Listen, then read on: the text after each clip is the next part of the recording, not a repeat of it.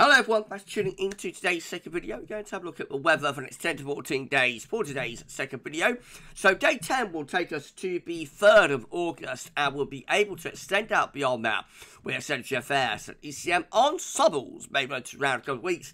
Of course, I'll have a look at CFS V2 at the end of the video for the next 4 weeks. Gets us into the second half of August now, and I'll get on with that for you in a moment. Just say about the first video there was our 6 AM UK weather forecast. Please like, share and subscribe on both of today's bids. And thank you so much for doing that for GavsWeatherVids, everyone. Thank you so much. Right, going to start off with the latest wind map from earthnullschool.net. Showing that we've got a ridge building just out to the west of the country and then low pressure in the Atlantic. So we've got an area of low pressure up towards Greenland and Iceland, then a weather system through there. We've got a transient ridge through here, and then another low over there. And that's bringing in a northeasterly down the east side, putting in a lot of cloud and a few showers as well. Western areas getting the best of today's dry and bright weather.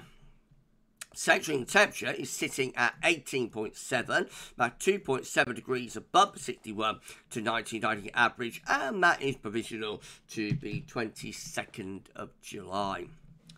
As I said yesterday, it'll be interesting whether that stays in the 18s. I think it's going to be touch and go, but we may just about do it and pull off.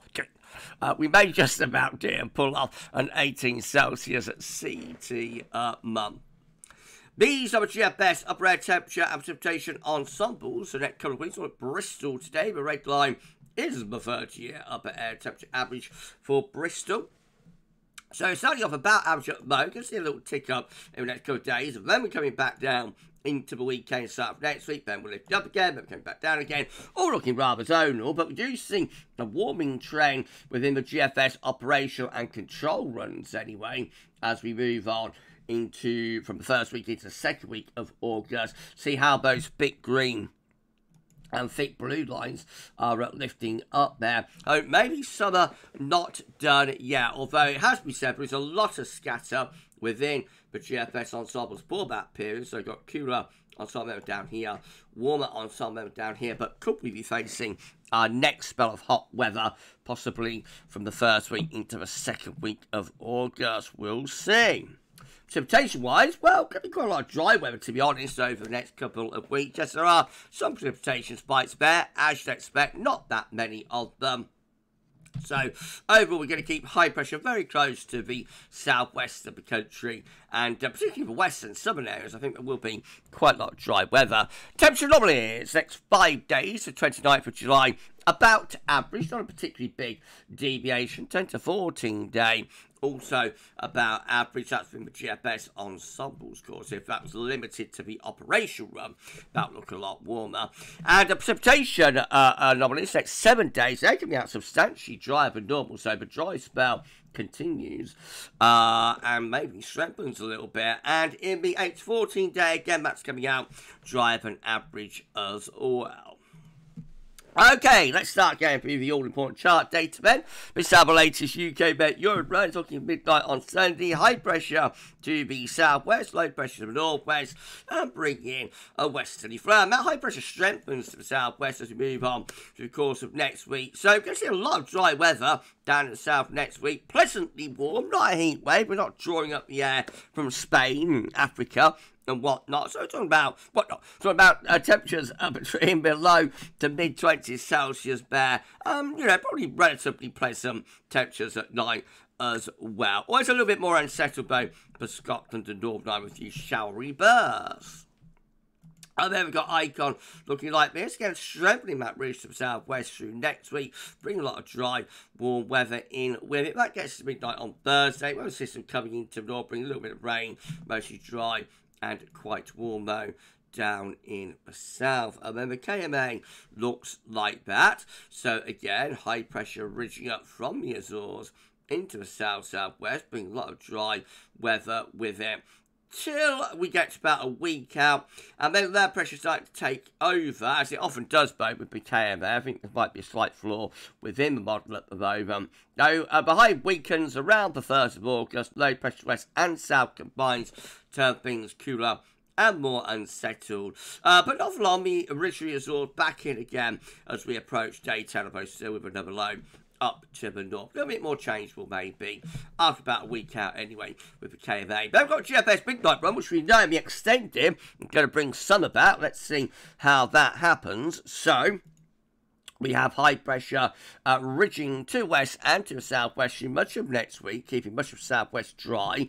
The north will be a little bit more showery. And then that high pressure around and just after day 10 strengthens the southwest and builds in, turning increasingly dry and warm and fine under that area of high pressure as we go from first week into the second week of August. Actually possibly turning quite hot in the south and in the southwest. Summer is not done with us yet if the GFS Midnight Run is right. But how does the 6Z look in comparison?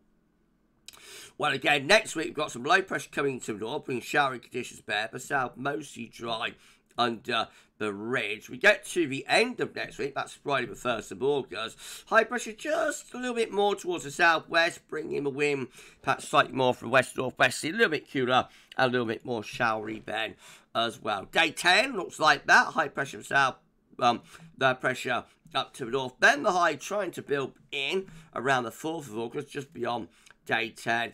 But all a little bit more mixed, all a little bit more showery, all a little bit more low pressure dominated there.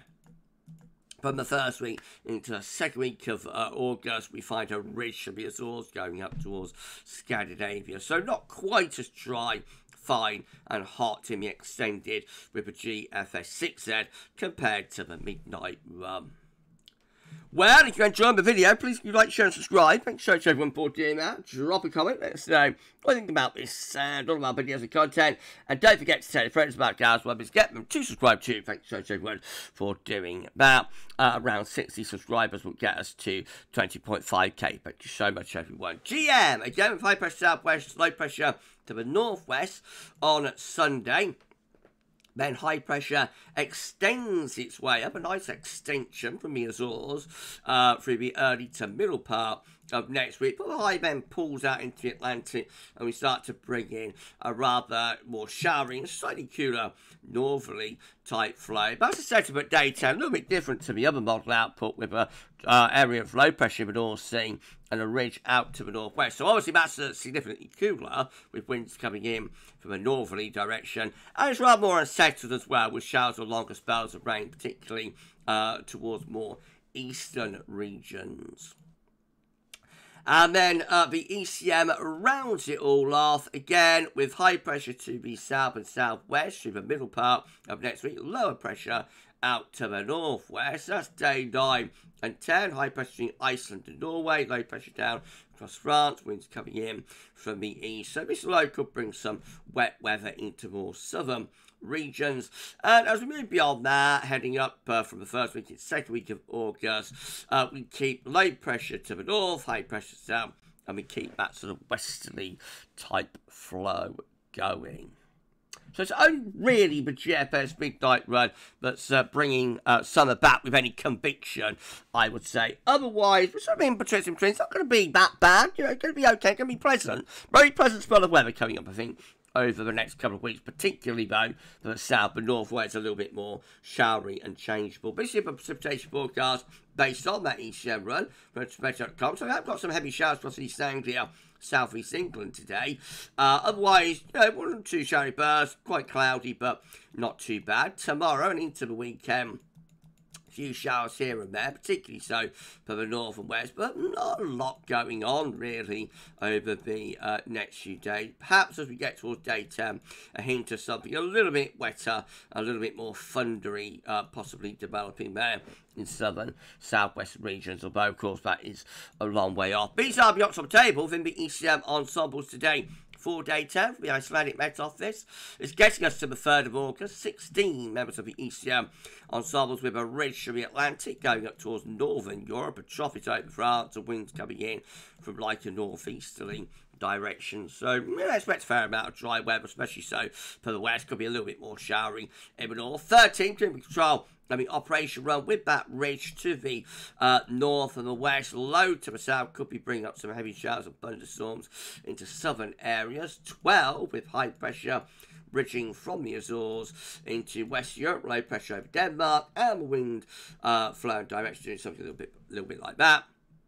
And then 10 with high pressure in the Atlantic going up towards Scandinavia, quite a deep low over France and southern England. That could bring some very wet weather into the south, but of course only 10 going in that direction. And that's kind of like similar though to this option, I guess. So if you was put the 13 together there with a 10, that'd be 23. Like that's quite a significant minority, I guess. In 2 weeks' time, these are the options that we've got. If it'll flip over for us, will it flip over? Yes, there it is. That gets to the 8th of August.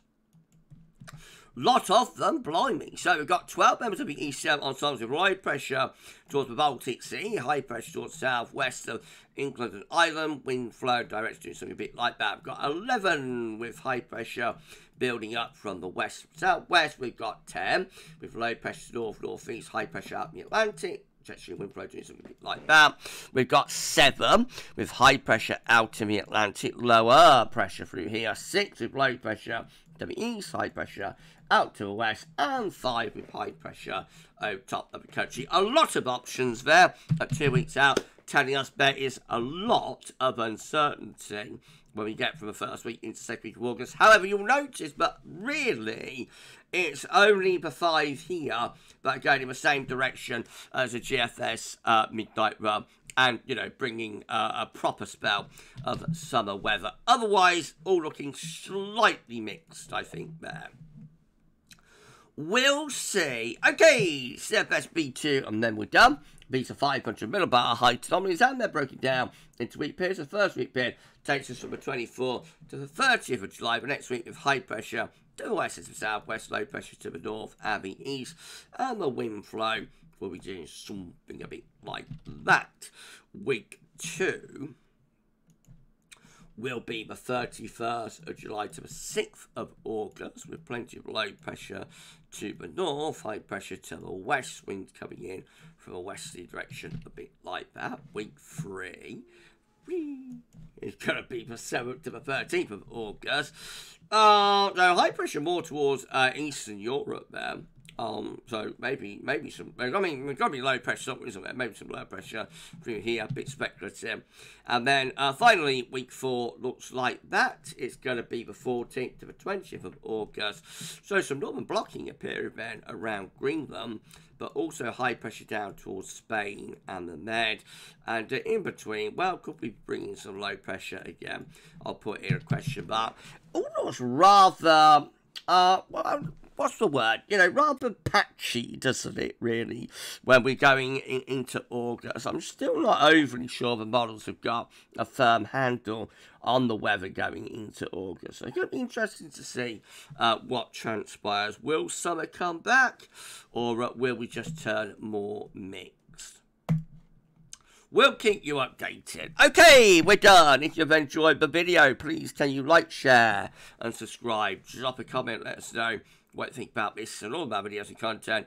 And don't forget to tell your friends about GavsWeatherVids and get them subscribed to. Thanks so much for doing that. Tomorrow we're going to have a 6 AM UK weather forecast. Jeremy Friday, and a bit of 10 to 14 day as well. Keep checking back to the channel for more. For this one, that's all for now. Thanks for watching. Enjoy the rest of your Thursday. And bye for now.